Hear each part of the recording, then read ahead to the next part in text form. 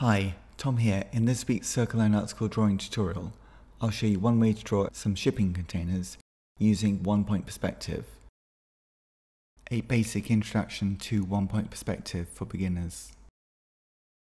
Start by drawing a horizontal line across the base of your page, just a soft guideline. Next, draw another horizontal line just below the first one. On the first line that we drew, the horizon line, we can draw a dot in the center for the single vanishing point we shall use for the rest of the drawing.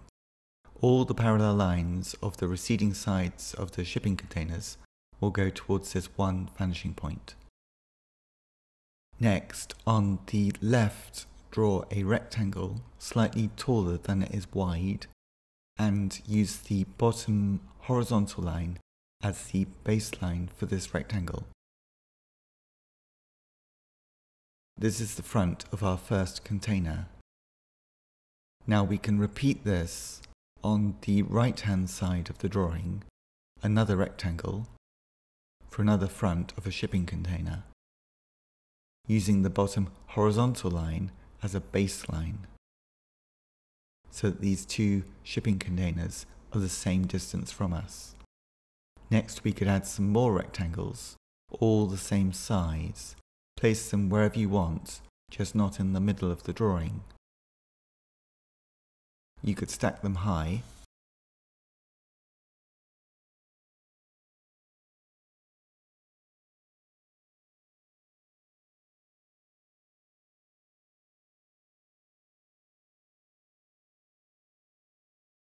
Now we are ready to use the vanishing point for the receding lines for the corners of the rectangles we have drawn.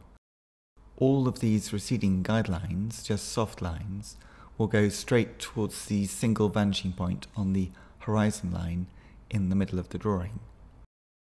The lines below the horizon line will go downwards because we're looking down upon the things below the horizon line. And the lines above the horizon line will go upwards because we're looking up.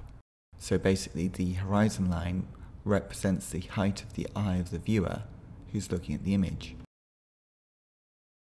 Next, using some vertical lines, we can choose how long each of these container boxes are. They need to be not too long and not too short. Remember, it's a very, very long way all the way to the horizon from where we're looking. Then we can start to darken the lines that we need for the drawing. Because we used a continuous baseline for the lower level of the rectangles that we drew at the beginning of the drawing, they are all the same distance away from us, the viewer of the image. That means that the front of the containers will recede the same amount if they're the same depth. And so we can draw a horizontal guideline from the back of the containers on the left and use it as a guide for the length of the containers on the right. If you'd like to learn more about drawing and drawing in perspective, please visit my website, circlelineartschool.com, where you'll find details of all of my drawing courses for beginners. Next, we could draw a container forklift truck in the center of the drawing, but quite far away, so quite small in size from where we're looking. For this forklift truck container, just draw two small wheels and a few basic shapes seen from the side.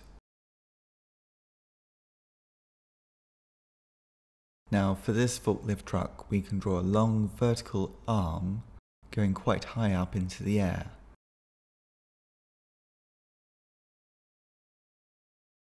And then once we've got that, we could draw a hydraulic piston at an angle, a diagonal line, joining the truck to the vertical arm of the truck. Then on the right, below the top of the vertical arm, draw the front of a container, but much smaller than the other containers that we've drawn so far, because it's further away from us.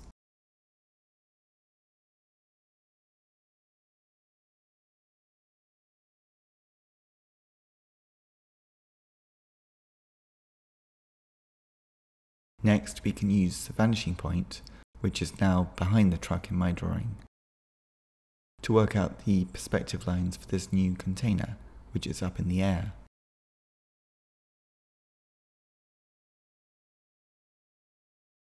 For your drawing, you could add more containers in the distance.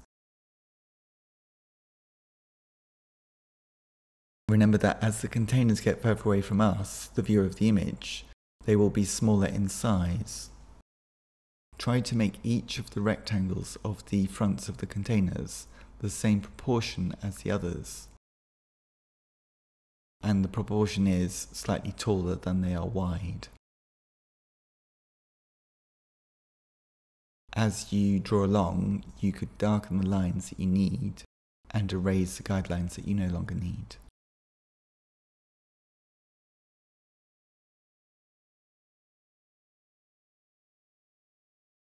In this simple drawing, there are only rectangles that we're making into cuboids and a truck.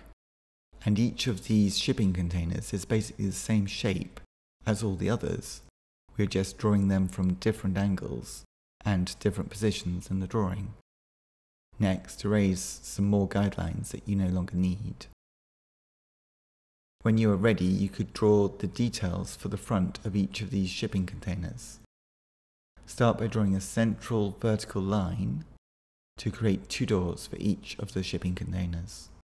Either side of this vertical central line, draw 2 more vertical lines close to, and these can be the locking bars on each side. Next, draw the door locking handles, again on each side of the center line. Then we could draw an inner line around the rectangle, quite close to the original rectangle that we drew.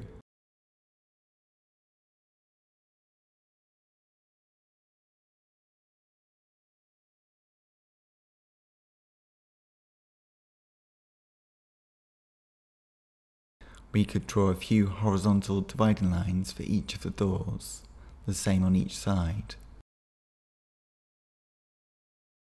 I find for these sort of details in a drawing, it's good to think them through and to simplify them so that they don't look too complex, but also so that we can repeat them with ease within the drawing when needed. Along the sides of each of the shipping containers, I'll draw a series of vertical lines, but I'll draw 2 receding lines, one at the top and one at the bottom first, which go towards our vanishing point in the center of our drawing. And these vertical lines will get closer as they recede from us and go towards the vanishing point. If you'd like to subscribe to my YouTube channel, Circular Art School, please click the subscribe button and bell to stay up to date with all the drawing content that I make. Please like and comment if you found this drawing useful for your own drawings, and thank you very much for your support. If you'd like more details on my online drawing courses for beginners, please just visit my website, circlelineartschool.com. Thank you for watching. Next up, click on one of my other drawing tutorials.